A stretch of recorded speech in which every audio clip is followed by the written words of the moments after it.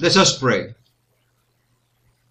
Praise, honour and glory be to you, O Christ, who for our sake gave yourself up into the service of your parents, and to teach us true humility, carried by your mother into the temple, and there redeemed with the offerings of the poor, when the righteous Simeon and the prophetess Anna, gladdened by your presence, gave glorious witness concerning you. May the slightest breath of vanity never affect my innermost soul. May all arrogance be ever cast down. May all longing for the praise of men be extinguished. May all wantonness of self-conceit be quenched within me. Give me grace, O Lord, to flee any honour, to hate distinction, and to submit myself with readiness to all men for your sake.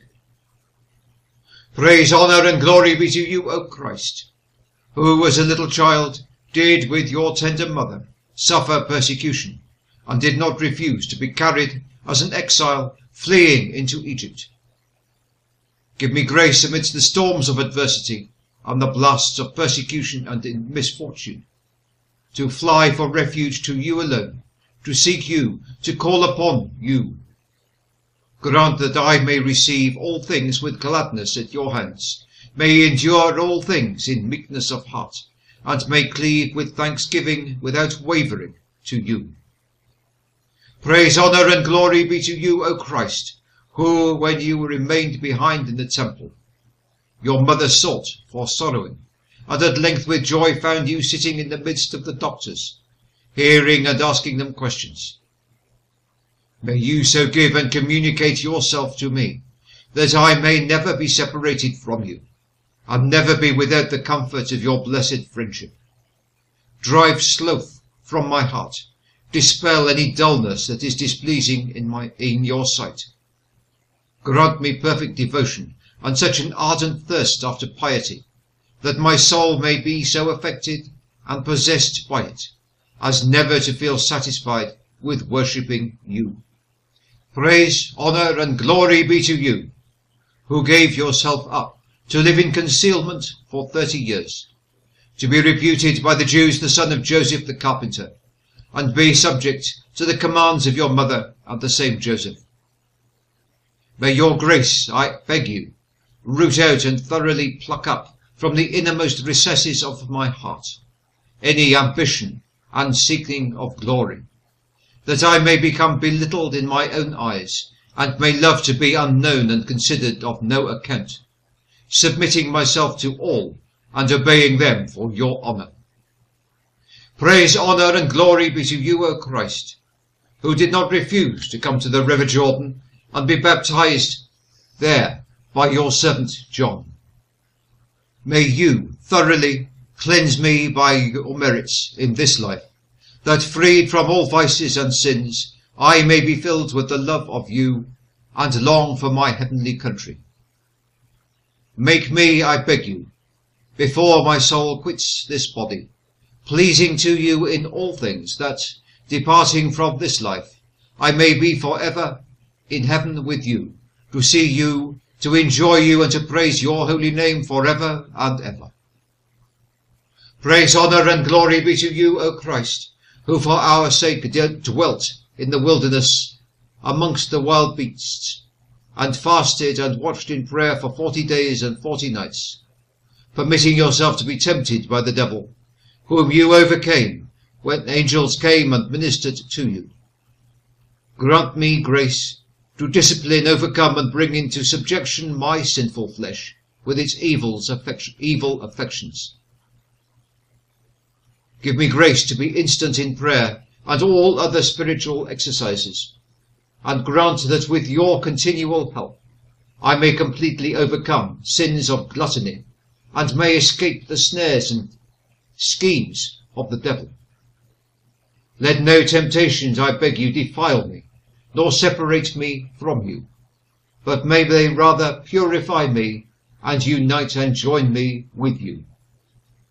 Praise, honour, and glory be to you, O Christ, who gave himself up to preach repentance, to call to you disciples, and from them choose the 12 apostles, to be the especial heralds of the faith, gathering together the children of God that were scattered abroad. Draw me after you, and powerfully excite my heart to love you. Do not permit me to neglect the grace with which you called me, but make me ready to despise the world and all perishable things, following you, taking your humility and charity as my example. Give me grace to look for you alone, and with earnest longing to sigh continually after you. Amen. O Lord, open our lips, and our mouths shall sing your praise.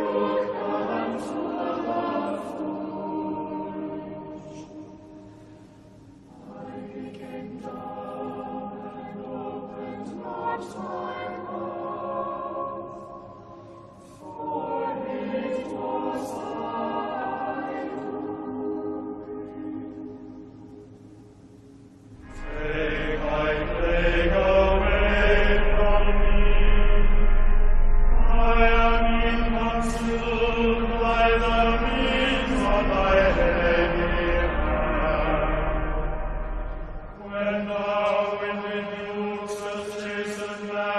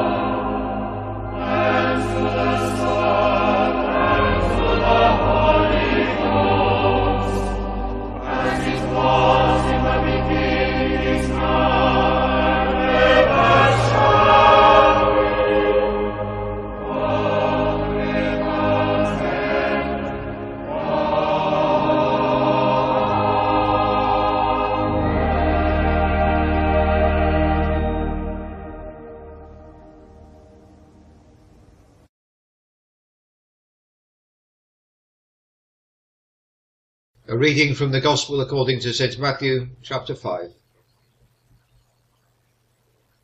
You are the salt of the earth, but if the salt loses its flavour, how can it be made salty again? It is no longer good for anything except to be thrown out and trampled on by people. You are the light of the world. A city located on a hill cannot be hidden. People do not light a lamp and put it under a basket, but on a lampstand, and it gives light to all the house. In the same way, let your light shine before people, that they can see your good deeds and give honour to your Father in heaven. Do not think that I have come to abolish the law or the prophets. I have not come to abolish these things, but to fulfill them. I tell you the truth, until heaven and earth pass away, not the smallest letter nor the stroke of a letter will pass from the law, until everything takes place. So anyone who breaks one of the least of these commands and teaches others to do so will be called the least in the kingdom of heaven. But whoever obeys them and teaches others to do so will be called great in the kingdom of heaven. For I tell you, unless your righteousness goes beyond that of the experts in the law and of the Pharisees, you will never enter the kingdom of heaven. You have heard that it was said to an older generation, do not murder, and whoever murders will be subjected to judgment. But I say to you, anyone who is angry with a brother will be subject to judgment. And whoever insults a brother will be brought before the council, and whoever says, fool, will be sent to a fiery hell. So then, if you bring your gift to the altar, and there remember that your brother has an argument against you, leave your gift there in front of the altar. First go and reconcile yourself to your brother, and then come and present your gift. Reach agreement quickly with your accuser while you are on the way to court, lest he hand you over to the judge, and the judge hand you over to the warden, and you will be thrown into prison. I tell you the truth, you will never get out of there until you have paid the very last penny. You have heard what was said. Do not commit adultery.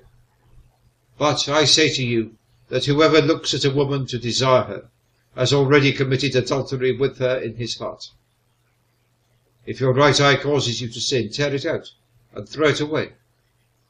It's better to lose one of your members than to have your whole body thrown into hell. If your right hand causes you to sin, cut it off and throw it away. It is better to lose one of your members than to have your whole body go into hell. It was said, whoever divorces his wife must give her a legal document. But I say to you that everyone who divorces his wife, except for immorality, makes her commit adultery, and whoever marries a divorced woman commits adultery. This is the word of the Lord. Thanks be to God.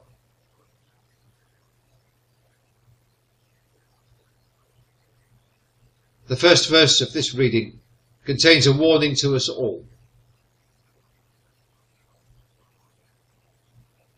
A Christian has to maintain in his belly the fire of his conversion. Now there is a challenge for all of us, for how many of us have grown cooler over the years? When we were first converted, we thought of nothing else but Jesus, the next prayer meeting, and our new Christian friends.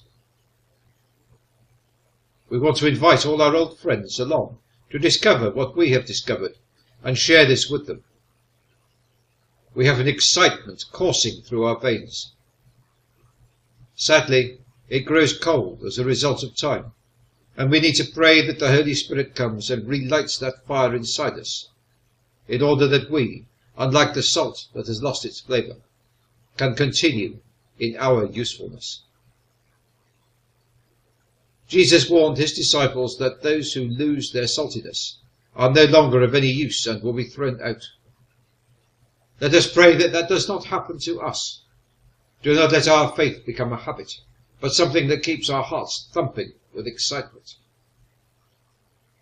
Remember, we are the light of the world. We must allow the light of Christ to shine from us into the darkest, dirtiest, filthiest places of the world we inhabit, reflecting his light into the smallest of corners. Let us be the moon to Christ's sun, helping banish darkness from the face of the earth. Let our lives be an example of Christ's love in action, so that others will come up and ask us what it is about us that makes us different, so that the honour is given to the Father. Christ has stern words here in his address to two groups of people. First, there is a comfort for those Jews of a more pious nature who struggle to live according to the law. They knew that they could never achieve perfection, but perhaps they wondered if they had been wasting their time now that Jesus was amongst them, for it appeared to them that he was overturning the law.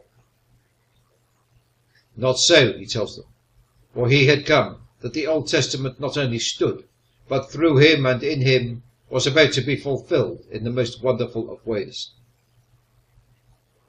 The second group of people, however, was sorely mistaken, for they thought that the message of Jesus was that they no longer had to worry about the law, that it was going to be irrelevant, and they read into his message a license to behave as they wished.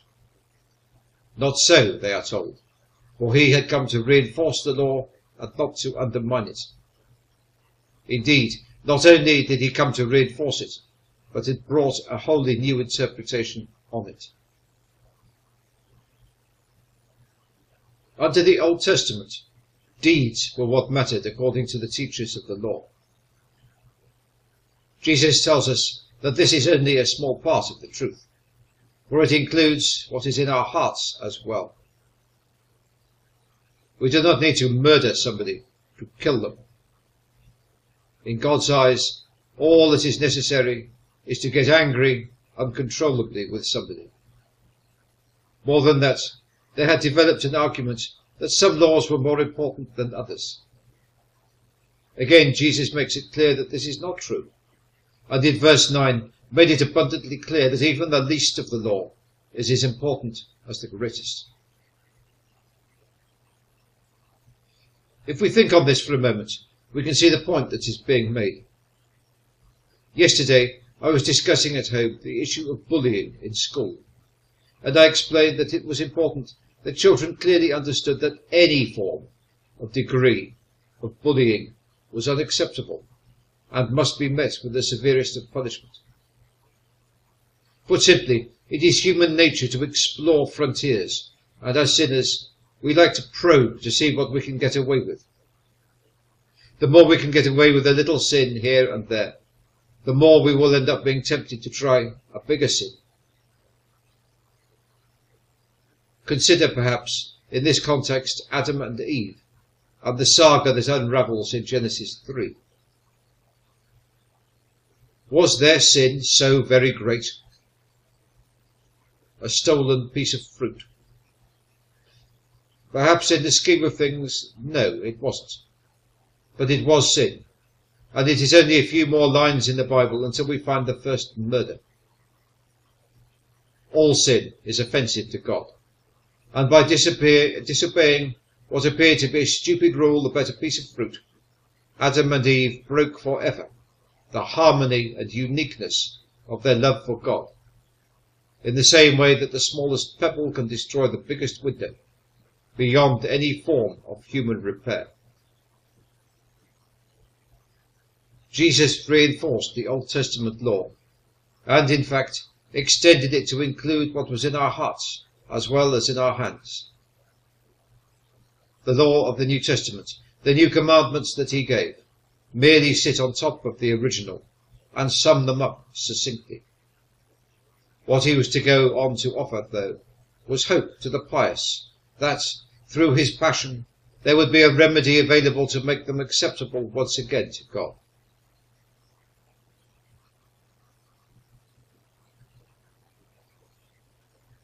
Jesus, in tackling his critics, for, as we have just been discussing, it had been said that he had come to abolish the law and the prophets. The reality was that he had come to bring a fresh and more relevant perspective to it. The experts in the law, the Pharisees, are a good example, looked at the letter of the law and interpreted this according to the heritage of the Old Testament. Because they looked at the letter of the law and not the purpose or the exercising of that law, they tended to miss the point and concentrated wholly on the outward show of the law, not the goings-on in the hearts and minds of the people. For example, in verse 21, Jesus refers to the law against murder. For most of us, this would appear to be cut and dry. If you deliberately set out to go and kill somebody, that is murder and that is the law. Jesus looked further than this and pronounced that it applied to all those who got uncontrollably angry with another, for anger is what gives rise to murder. If you harbour bad thoughts against someone, you may as well have murdered them. Agreed, there is a difference of degree here, and I'm quite sure that if we were angry with someone for a while, God will not judge us as though we had killed them. But the point is that it is the beginning of a sin. It is the opening of a window that will allow sin into our heart. However, this is to miss the point. For Jesus refers to those who go around with anger in their hearts, pretending that all is well, going to church to take communion, going through all the motions of being a good Christian, whilst at the same time having an angry heart. This is the sin that Jesus talks about. For if we are angry, we are in sin. First, we must resolve our anger in reconciliation, and then we can go to church with clean hands and a pure heart. We are given the example of a man being taken to court over a debt, and regardless of the rights and wrongs of the case, it is always better to settle things before they go to court, even on the steps of the court if necessary, because once the matter gets in front of the judge, who knows what the outcome might be. If the judge thinks that you have been wasting the court's time by being stubborn, who is to say what penalties he might throw at you? Jesus then turned his teaching to the subject of adultery. But although the message given can be applied to all sin equally, the subject of adultery provides a good example. The words used by Jesus would have seriously shocked the Jews, because they were completely at odds with what they were taught was the correct interpretation of the law of Moses. This allowed a man to divorce his wife for as little reason as being annoyed, but the divorce had to be served in writing.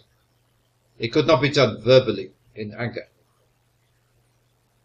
But it is, however, an abiding principle that marriage is forever, not to be entered into lightly, and absolutely not to be torn up because you find yourself preferring the thoughts of someone else.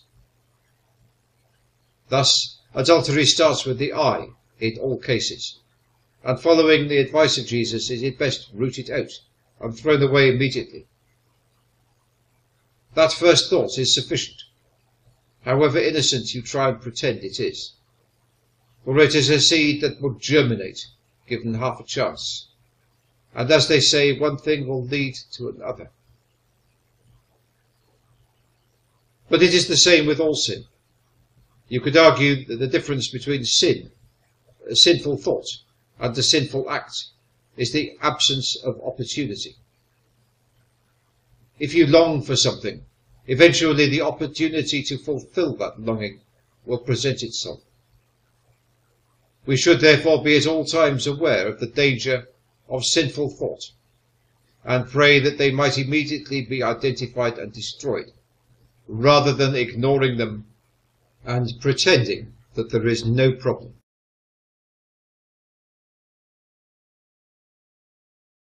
Let us pray. O Lord, we beseech you mercifully to receive the prayers of your people who call upon you, and grant that they may perceive you and know what things they might do, and also have grace and power faithfully to fulfill the same. Through Jesus Christ our Lord. Amen.